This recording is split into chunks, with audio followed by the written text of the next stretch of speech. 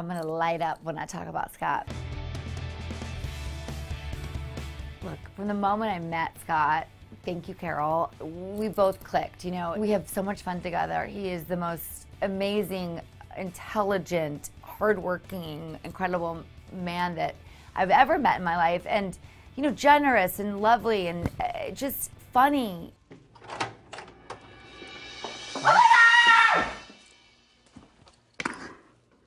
Oh my God. Are you kidding me right now? Oh my God, oh my God, oh my God, oh my God. This is so crazy. Hi, how are you? Look great. How are you? I am so shocked. I have not seen him for 2.5 months. This is the best surprise I've ever had. I had a meeting here this morning. I thought I'd surprise you. Shut up. Yeah. We met on camera. He's never, ever had cameras around him or filmed. And for someone to be so, like, accommodating for that, he was himself, even though there was all these cameras around. And that's what was really endearing to me.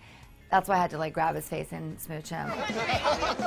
Oh, my God. What can I say? I love to kiss. We've had our ups and downs, and we've broken up a couple times, and it's been tough. I mean, you know, distance is hard. We love each other. Something so cliched and cheesy, but it's true.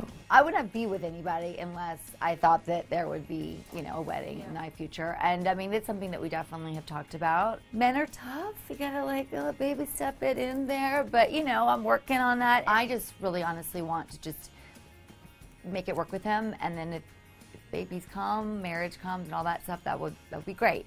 Extra bonus on top of everything.